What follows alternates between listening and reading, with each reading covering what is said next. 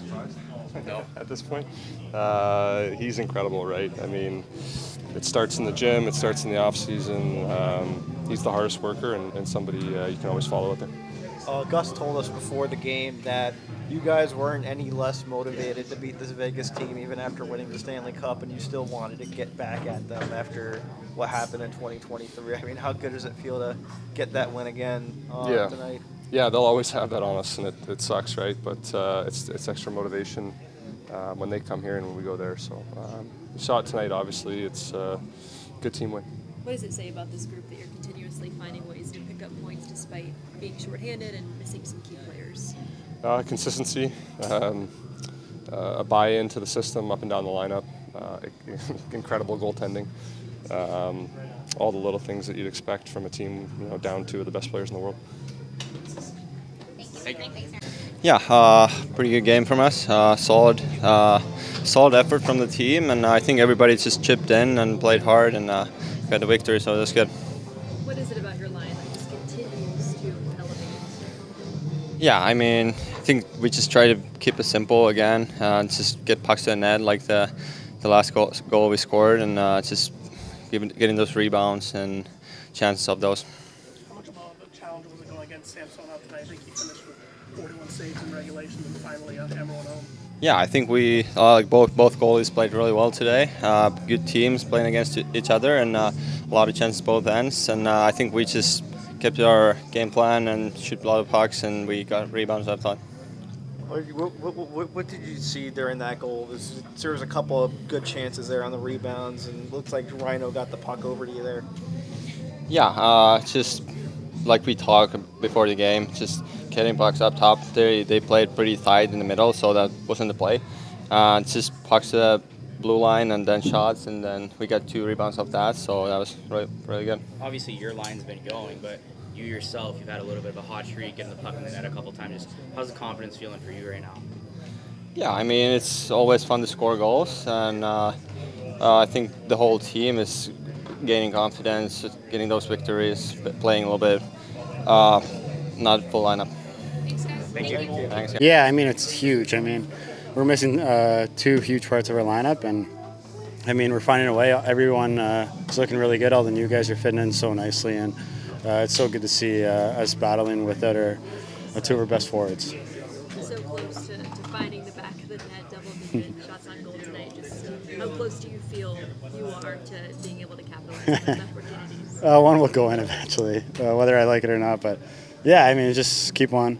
The biggest thing is the team is winning games, and I'm trying to contribute the best I can. And yeah, I mean, it's so nice. Like I said, I get these points without 2 of our key players in our lineup, and everyone's looking great. And we're just trying to build our game every night, and that's what's going on. You mentioned the players that are missing, but what does it say about this group to not only be missing those 2 players, playing short, having Uwis play forward, and you're still stringing around point streaks now?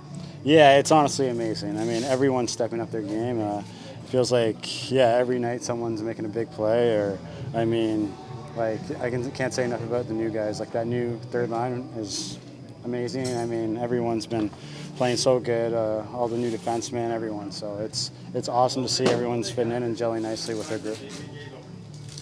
Thanks, guys. Oh, I like that game tonight an awful lot. That's 7-11 for us down a guy, and so they're a deep team, and they got a heavy back end. I thought that's as good a game as we've played this year. We had some turnovers, but you know what? I don't even care about them. I mean, Sergei had to make a couple of big saves off it, but the effort was just outstanding, and the compete was great. The bench was great. We ran some guys into, again, some big minutes, but you know, the things that you learn through adversity. We had those two important players, really 3 important players out of our top 12. Those 2 big guys go down, and we go into Buffalo, and we don't like our game, and then haven't lost in regulation since. So that ability to kind of rally in a tough schedule, I'm really pleased with their work ethic and their.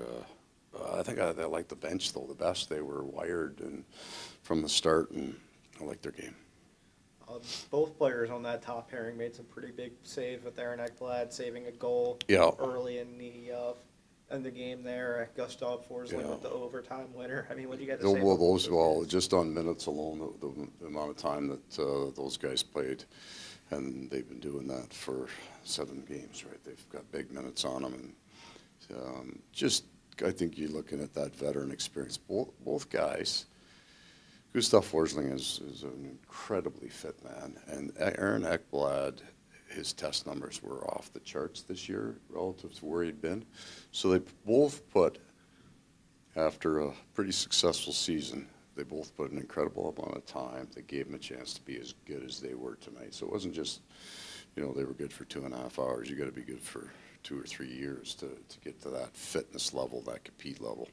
I'm happy for them. They earned it. That Lundell, Ryan line. Yeah. You've gone back to them every chance you needed to, and this might be the best stretch of games that they've played together as a whole. Just what can you say about them? Yeah, best iteration of that grouping, right? The best, but they're even so. Anton had a couple turnovers he wouldn't like, and still found a way to play a complete game. I mean,